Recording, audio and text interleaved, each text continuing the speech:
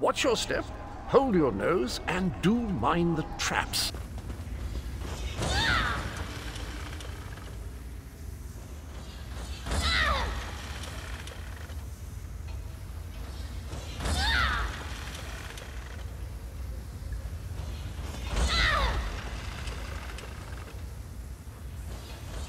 If that's how she takes a spear, I can see why they call her Titanborn.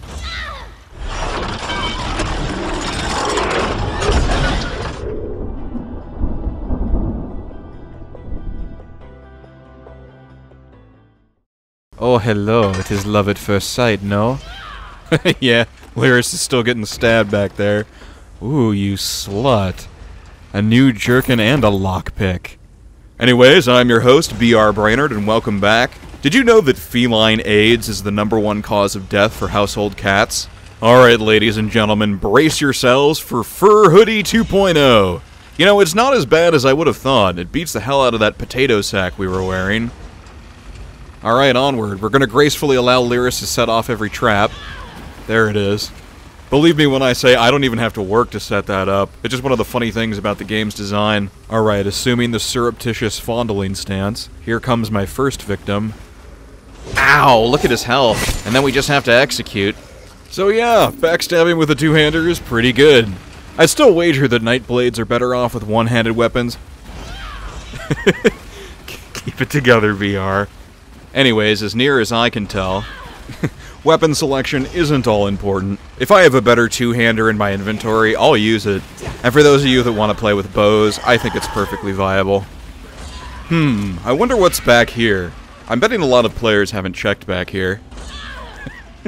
Ah yes, mon chéri. Let's get you out of that dress. Ooh, speak of the devil.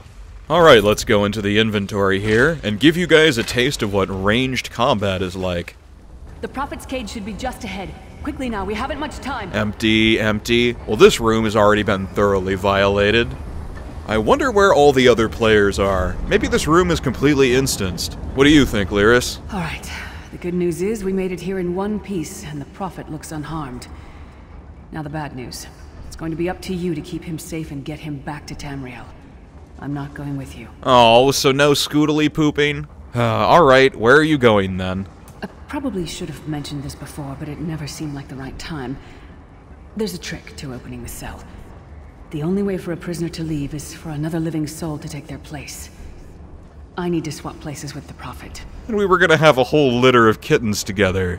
Everything about you screams recurring NPC, lady. There must be another way. Believe me, I wish there was, but I don't see anyone else here with a beating heart, do you?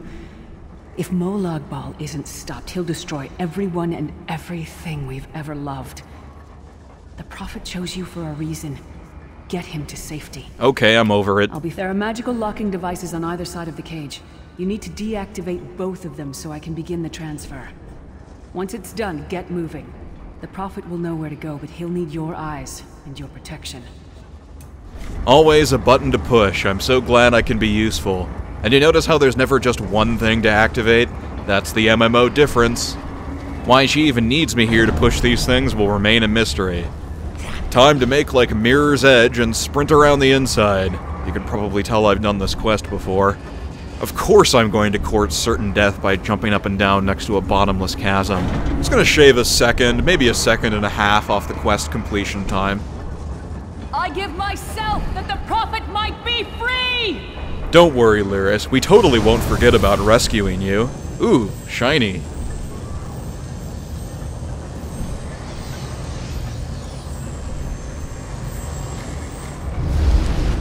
Well, that was a bum trade. Literally. Can we get a do-over? I mean, this model smells like wet cabbage, and there's a clear lack of breasts. Thank the divines you are safe. There is that at least. Lyris sacrificed everything that we might go free. Her sacrifice must not be in vain. Can we find a way to take her with us? I wish that were possible, but I promise you, once we escape Coldharbor, we will find a way to rescue her together, Vestige. Well, I'm sure the prison cells in hell are comfy. They're known for that. So why are you calling me Vestige? Is that my rapper name? Is that what this is all about? That is the name I have given you. You are but a trace of your former self, a soulless one, an empty vessel, that longs to be filled. It is as the scrolls foretold, but not exactly as I imagined. Praise be to Hubbard. So why does Lyris call you the Prophet? That is what I've come to be called.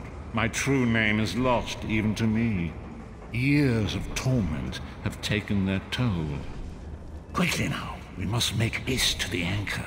Harry Potter? No. Gandalf. Yes, I think my name was Gandalf. You know, I could have used magic to clean up Hogwarts, but I liked making Mr. Finch bend over. Yes, it's all coming back to me now. Anyways, what's this anchor all about? The anchors are Daedric machines of the darkest magic. Their chains bind our world and pull it towards Coldharbor. I can use one of these anchors to return us to Tamriel, but you must lead me to it. So this guy is blinder than the Batman from reading the Elder Scrolls, but he's still gonna step on fewer traps than Lyris did. Really, when you get down to it, we were doing you a favor, Lyris. Having so many adventurers over the years has really screwed up Tamriel, hasn't it? Murder has become just about the only freely available source of wealth and upward mobility. And I can't help but feel that it's made all the villagers in the world dependent, because most of the ones you speak to need your help with even the most basic tasks. They're just waiting around for a hero to swoop in and solve all of their problems. Probably because the entire history of the continent is about a hero doing exactly that. Usually with an epidemic of theft mysteriously following in his wake. Oh Jesus, creep me out. Empty. Empty. This is gonna take some getting used to. Empty. The insects fight back. How amusing. And yet, so very sad. Ah, it was all his idea. Cthulhu Fatang, sir? Hello?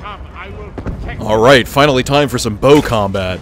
That does not do a lot of damage. Yeah, with the long draw speed and the little amount of damage that it's doing, I think my DPS has noticeably gone down. But for those of you who are interested in fighting with bows, at the very least, most of the time it does let you avoid damage, so it's got that going for it. And a lot of these attacks are dodgeable, so I imagine that people who focus on range will get pretty good at that. And it does take a fair amount of skill to do that. Yeah, she just hit me right through the pillar. So I wonder if pillar humping will be a thing of the past in PvP. Dodging costs you stamina, and I think it has a cooldown so you can't just dodge everywhere you go. And pretty much everything this creature throws at you, you can dodge, but you have to time it just right. Ah, so our skill points are going up, because we just earned experience. How it works in the Elder Scrolls Online is a little different. When you gain XP, the game considers what armor and weapon you have equipped, as well as what skills you have bound to your hotbar. It makes me wonder if you can change your loadout whenever you're about to turn in a quest and manipulate your skill gain that way. Got any pro tips? The Dark Anchor's portal is high above us. I will prepare a spell to lift us to it. But first you must reattune yourself to Nirn in order to regain your physical form. To do this, you will need a sky shard. I'm sorry, a MacGuffin what? A shard of ethereal magicka that carries the essence of Nirn. Some link them to Lorcan, the missing god of creation. If you collect and absorb its power, it should restore your corporeal form. I will summon one of these shards for you to absorb. I don't know. I don't know if my mom would like me absorbing soul shards from strange men. Shard of Aetherius, fall upon us now and anoint us with your blessing. There, quickly, collect the sky shard. Okay, so he can just summon one of these because shut up he can. Ooh, this feels good.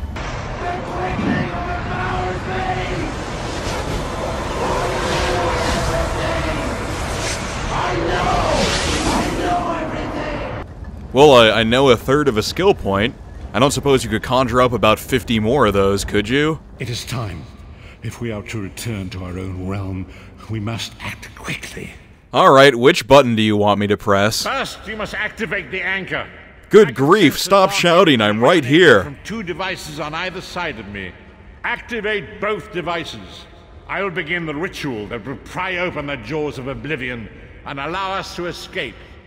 Well, I guess this is what happens when you record things in different takes, probably separated by days. 1 minute he's speaking in a normal indoor voice, and the next he's speaking like he's on the deck of a ship in the middle of a thunderstorm.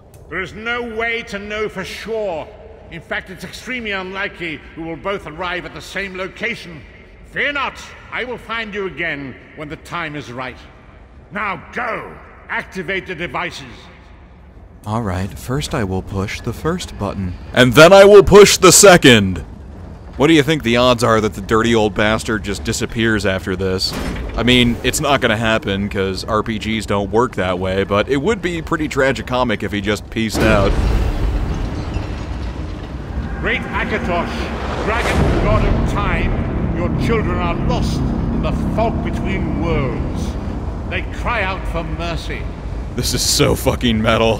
Hear my voice, Akatosh. I require your strength. Let the way be opened. Let these wandering souls return home. Let the will of Molag Bal be denied. Alright, so this place was hilarious. Earlier back in the beta, you'd fly up through the portal, but it wouldn't load the next area, so you just fall back down and die on the stairs. There were about 40, 50 bodies spread out all over the staircase, and even more living players wandering around spamming the GMs with tickets. It was great. I wish I could show it to you. Don't worry though, this game has still got plenty of bugs for me to show you. Let's go check them out.